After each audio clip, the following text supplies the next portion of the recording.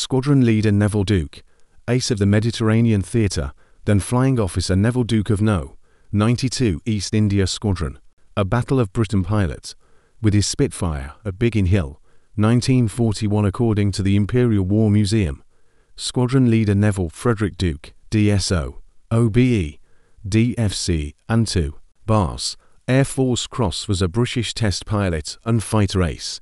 Duke was the most successful Western Allied ace in the Mediterranean theatre, and was credited with the destruction of 27 enemy aircraft, all at the age of 22 years old.